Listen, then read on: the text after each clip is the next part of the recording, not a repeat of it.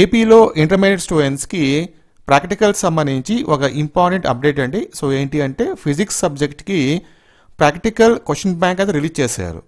So ఆ practical question బ్యాంక్లో number of practicals ఆ లిస్ట్ అయితే ఉంటుంది.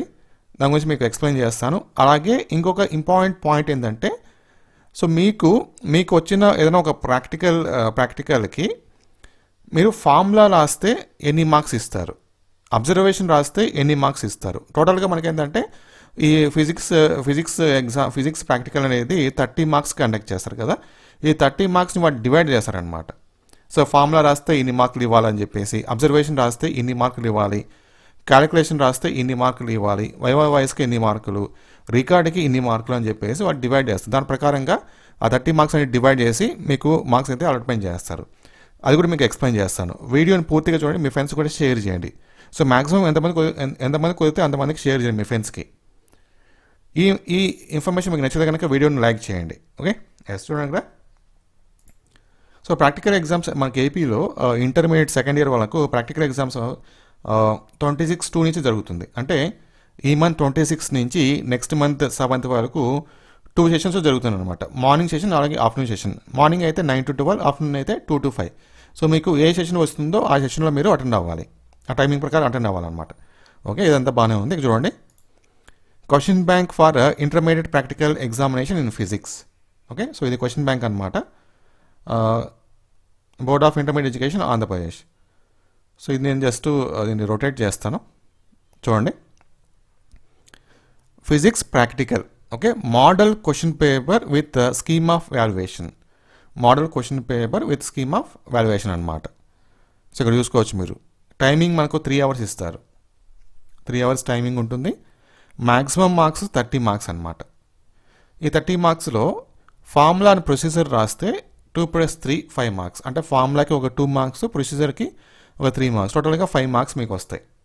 జస్ట్ మీకు వచ్చిన ఎక్స్పెరిమెంట్కి ఫార్ములా అండ్ ప్రొసీజర్ రాస్తే 5 మార్క్స్ మీరు గెయిన్ చేసుకోవచ్చు. అలాగే టేబులర్ ఫామ్ సంబంధించి అబ్జర్వేషన్స్ అండ్ గ్రాఫ్ ఇవి 2 చేస్తే కనుక 8 మార్క్స్ వస్తాయి. నెక్స్ట్ టేబులర్ ఫామ్కి 2, అబ్జర్వేషన్కి ఒక 4, గ్రాఫ్కి ఒక 2, ఆ విధంగా అనమాట. Calculations result units. సో వీటికి 6 మార్క్స్ అనమాట. క్యాలిక్యులేషన్స్కి 4, రిజల్ట్స్ 1, యూనిట్ రాసిన దానికి 1 మార్క్, 6 మార్క్స్. ప్రికాషన్స్ రాసిన దానికి 2 మార్క్స్ ఇస్తారు. వాయిస్కి 5 మార్క్స్ ఇస్తారు. రికార్డ్కి 4 మార్క్స్, టోటల్గా 30 మార్క్స్ అనమాట. ఓకే, సో కానీ మనకి కింద ఒక నోట్ పాయింట్ అయితే మెన్షన్ చేస్తారు. ఆ నోట్ పాయింట్ కొన్ని ఇంపార్టెంట్ పాయింట్స్ అయితే ఉంటాయి. 1 mark should be awarded for every 5 experiments. అంటే మీ రికార్డు రాసిన దాంట్లో ప్రతి 5 ఎక్స్పెరిమెంట్స్కి 1 మార్క్ అలాట్మెంట్ చేస్తారనమాట. సో ఈ విధంగా కొన్ని ఉంటాయి. తర్వాత మీరు చెక్ చేసుకో. ఇక్కడ చూడండి, practical question bank physics part A. So ఇందులో మనకి ఇవి ఎక్స్పెరిమెంట్స్ అనమాట. Find the volume of given brass are steel spear using veneer callipers and hence determine its mass. Take 6 observations. మీరు 6 అబ్జర్వేషన్ అయితే తీసుకోవాలి. Given density of brass 8.4 grams per cc and density of steel is 7.9 grams per cc. So ఇది experiment అనమాట. అలాగే second ఇక్కడ ఇచ్చారు. Third, so part ఏలో మనకు ఓవరాల్గా 8 ఉన్నాయి. ఓకేనా. పార్ట్ బిలో 9 నుంచి స్టార్ట్ అయ్యింది, 9 నుంచి 19 వరకు. పార్ట్ సిలో పార్ట్ బిలో 15 వరకు.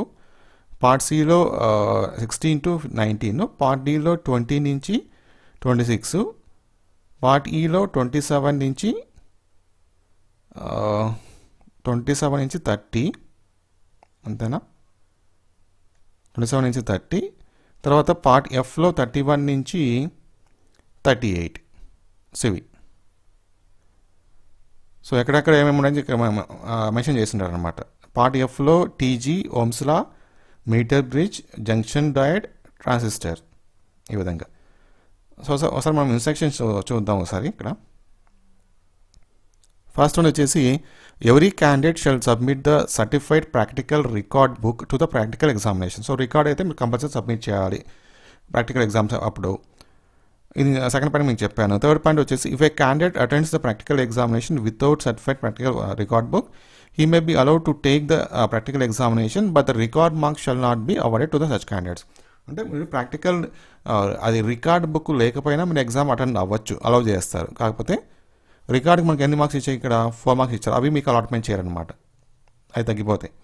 తర్వాత only 1 question should be taken from the part C. Part C నుంచి అయితే ఒక క్వశ్చన్ మాత్రమే తీసుకోవాలంట. And 12th question may be taken from the other parts. 12th question అనేది అదర్ పార్ట్స్ మీద తీసుకోవాలని చెప్పి మెన్షన్ చేస్తారు. ఇది నేను ఈ పీడిఎఫ్ కింద డిస్క్రిప్షన్లో లింక్ ఇస్తాను, సో మీరు ఒకసారి చెక్ చేసుకోండి. Thank you.